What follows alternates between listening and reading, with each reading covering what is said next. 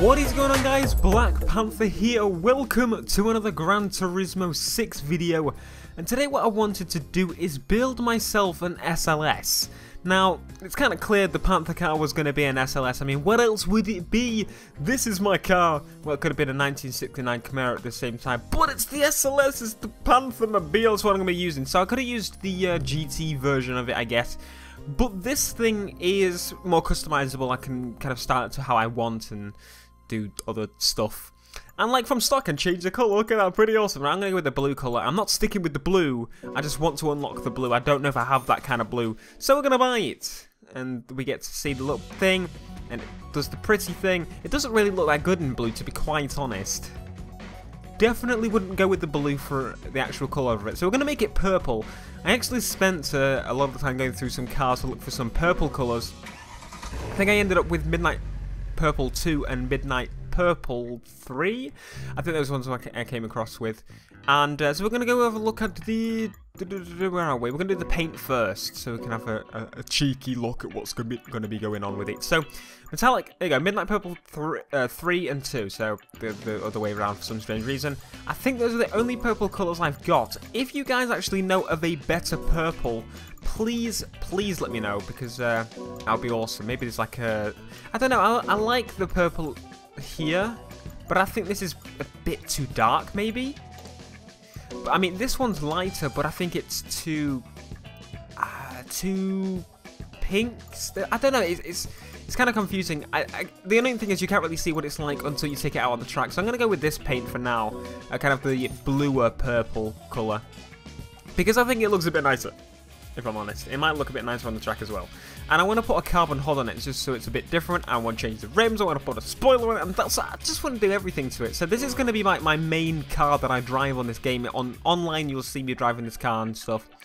So I want to make it look recognizable, and I'll probably make a few videos on this rather than like sitting with one video. I want to make it so like I don't know. If I do any changes to it, you'll kind of see it and see what I've changed and why I've changed it and so on.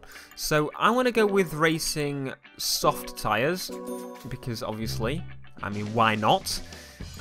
Suspension, I'm just going to go pretty much everything. I want to go all out on this car, so obviously everything is going to be bought that needs to be bought, because this thing is mainly about raw power. Whereas my drift build SLS, which I have, it's mainly obviously tuned towards not going too quick, but you know, getting there much faster so it can start to spin, lose control, because you know, that's what you want it to do. You want it to lose control, kind of, in a sense, but you get the point. So I'm going to go with, as I said, everything maxed out. I want to get NOS as well. Like, NOS is next to pointless to me most of the time because I never use it, but you do get an incredible boost on this game with NOS. So why would I leave it out? It's 100k. It's going to be my #1 car. Why would I not? Okay, for the body, as I said, I'm just going to buy everything. Weight reduction, clearly. Now, I want to try this carbon bonnet and see if that's going to look any good. I'm not always 100% on carbon bonnets, but most of the time it looks a lot nicer with a carbon bonnet. But that's usually when it's like white or something. So now let's go to custom parts. I want to make myself a spoiler, because I can do that. So... aero kits, we should probably put that on first. See, it looks a million times nicer already. It looks longer and it looks more in your face kind of thing. And yeah, I think I'm going to stick with the carbon bonnet for this car. I think it looks, it just makes it look a bit different. Like, it doesn't look amazing with it, but I mean, it looks better than, say, it would stock, I think. It might just be me, but it's my car, so I get to choose what to do. I just want to get the spoiler on it. It looks really odd. That's what I hate about the SLS. After looking at the SLS Black, driving the SLS Black on nearly every game recently, you start to notice that the SLS Black is a million times nicer looking. But on the other hand, the SLS is better at going sideways, really. So let's see what we're going to do with the spoiler. I'm not too sure how I want it exactly. But I mean, I don't know if I want the gap or if I just want it full, like that. I think, to be honest, with this one, I'm going to go like where it's fully solidified,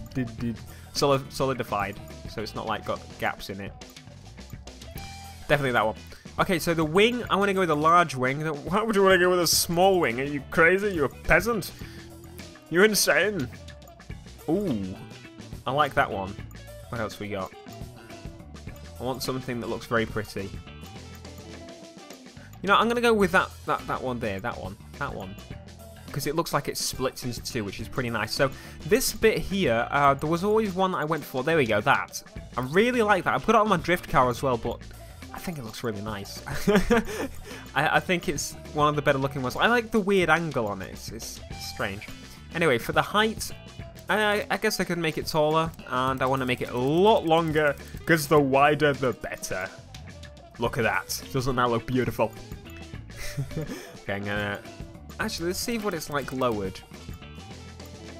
I don't know, that looks odd. If I have it like in the middle, that's kind of as high as the roof. You know, I'm gonna stick with that for now and see if we need to change it in the future. Yes, I'd like to install my spoiler of spoilingness. It doesn't really spoil it. Get it? Spoiling with a...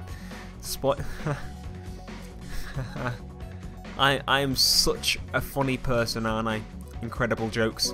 Okay, other. What is in other? I don't think I've ever seen anything in other. Nope, not... Today's not going to be the day I see anything in there either. Okay, rims. This is going to take me the longest time because the amount of bloody rims on this game. I ended up going with bright green ones for my drift build because they kind of stand out in a way, so I like that. I might just straight away go with darkish rims, but I mean I could always change the colour of them. So if I find one I'd like that's not... Ooh. I like that there's another colour in there. If I could set that colour myself, that would be bloody brilliant. Kind of maybe a lighter purple, maybe? That would have been cool. Let's see, what are we going with rims? Those aren't too bad, actually. Alright, so I've decided to go with these. I can't really decide on anything. They're all okay, but they're not all very nice. Like, they're not amazing. I think that's pretty much as close as I'm going to get to quite suiting for that car. Especially in that shot, I think it looks pretty cool. I mean, it's not too bad, but it's not great. I mean, it's either those to me or these, which I'm still not 1,000,000% on. So I think what I'm going to do is stick with the ones as I said. So that's that. Let's hurry up and put those on before I change my mind again. Let's see how it looks in this thing where it's... Yes, see, that's fine, right? Isn't it? I wish I could put kind of like a little hint of purple on them, maybe. I might be able to. See, I don't even know. I think we'll be able to, actually. And once again, I wish I could change the size of them as well, like the rims, because they're not, as I said, not bad, but maybe if they were a bit bigger, they would be more fitting to me. And I highly doubt purple rims are gonna look very nice. You can't even really tell they're purple. I don't know. Is it even worth it? Is it just keep it black? I'll keep them black because it's a bit of a difference. I don't want like the whole car to be, you know, purple. So that's that customized and ready to go. So I'm gonna hit a track, hit a race. I don't know, and we're gonna figure out what this thing needs to be done to this thing so we can make it drive a bit better than it is stock. Now before we even like jump into driving the car, I want to do a few changes straight away. So the top speed, I don't know if that's going to be enough, so I'm going to set to about, I don't know, maybe 205 will be enough. I don't know, it depends, because I really just want to use this thing for all round, so we'll see. So I'm going to turn up the initial torque. Let's see, I don't know, I'll keep that as it was. I want to turn the NOS all the way up. Obviously, why would you not? And I think that's pretty much everything. I could increase the downforce. I don't know, I don't really need the downforce increase that much. So let's put it to stock. What else we got? We could change the spring rates and stuff. What I want to do is maybe put a camber on it. So let's see. Angle between your wheels, the vertex to the... Actually, it's the toe angle I wanted to do. So I wanted to do...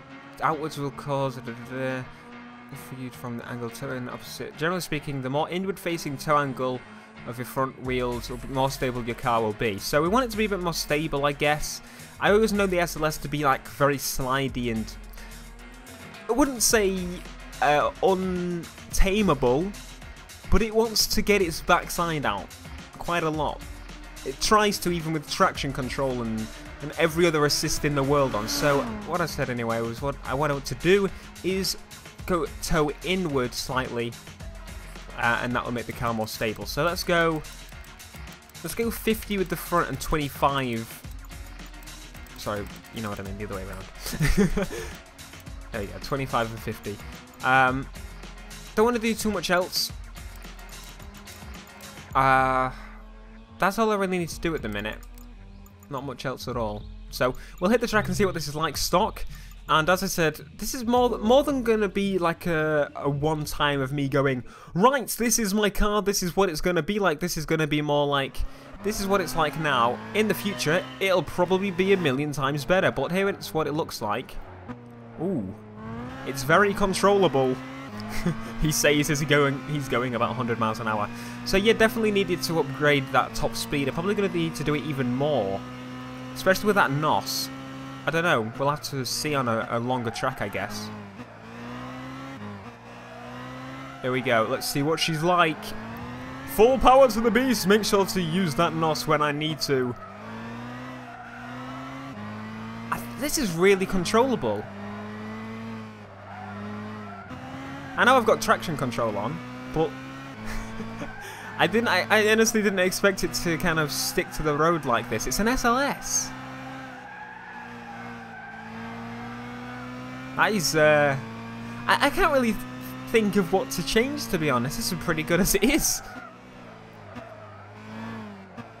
I'm not sure.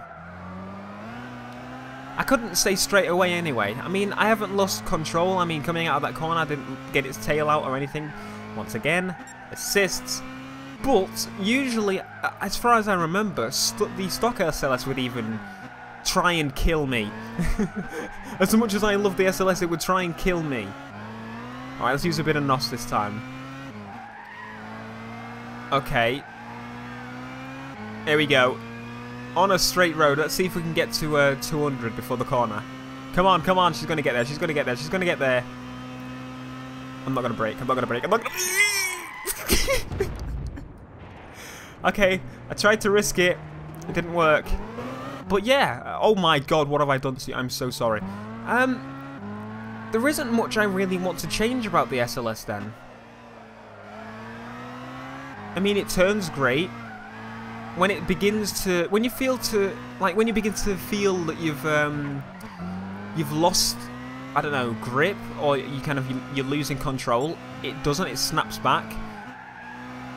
So I think I've found a car that's pretty well put together without me even changing anything. Because surely, like what I did do to it didn't change it that much. I mean, I almost fully accelerated through that then. Or if it looks like I was about to lose it, but regain control straight away. I guess I need to try another track that's kind of more complicated. Let's give it a go of the Nürburg, I guess. We'll see what that's like now. So one thing I've noticed on the Nürburg, which is great, it brought to my attention, the car isn't fantastic when going high speed. The reason is obviously because I've kind of towed it in, so it's very, very grippy when it wants to get moving places. Like when it's going okay speeds, like 130 seems about right, but when it gets to about 160, something like that, it seems to not want to turn. Like you can see it's struggling already, but I thought it was mainly to do with the, the assists and stuff I've got to stop me crashing into a wall. But I think that's one thing I need to change straight away, is maybe have a mess around with it in stock. I don't know much else I really can do to it other than obviously get rid of the toe angle. That's what I meant by stock. I don't mean literally reset the whole thing to stock, because I think this is pretty cool as it is. It's very quick. It's, as I said, it's not the most fantastic car at handling, but once you actually, if you're going in a straight line, obviously that's when you're going to put the most power down. So it doesn't really need to be much less. But I think with a bit more tuning, we have got ourselves a winner, because this thing is doing really well at me, making me not fail. Because usually on the Nürburgring, I would have gone off about 80 times by now. I went off a few times before, but that was because I was really pushing it with the NOS to see what I can get out of it and see if I can not die in the process of doing that. But as I said, it's not turning amazingly. If I try and get a bit of a high speed coming up to here, as you can see there, it was kind of struggling. So I think with a bit more tuning, as I said, kind of, I might reset what we've got with the toe angle. I mean, we decreased the downforce, so I'm guessing that would help. And maybe turning the assists off would help, Theo, you know. Not being a nub. And maybe different tyres. See there, that's what I mean. It wasn't turning quick enough. If I managed to brake, it would have, you know, but for a track like the Nürburgring and other circuits, they're going to be quick corners that I need to turn very quickly, like, as in when I'm going fast still. So that's one thing that I need to change. But as I said, other than that, I think we've got it. I haven't really reached top speed yet, so we will see now if I do reach top speed. Use a bit of NOS. The NOS light was flashing there. It was like, use me, Theo. Use the power of the N2O and fly down the road. Here we go, 200. It's slowing down around this because I think that what we set it to was 217. Looks to be the case. I don't know if I need to go any faster than that, to be honest, because I think going any faster, this will happen. And it happened at 217 area, but as you saw, control lost at that speed. I think, as I said, anywhere near 160 and it's pretty much gone. So that's one thing I'm going to mess with. I'll probably do that in another video. So thank you very much for joining me and watching me build my SLS basic build of the SLS. Even though it's battered into a million pieces now, it's still beautiful. Thank you very much for joining us, and I will see you in the next video. I don't know, maybe you want to vote? You can vote in the comments what game you want to see. I'll see you in the next video, guys. BlackPanthaa out. Peace.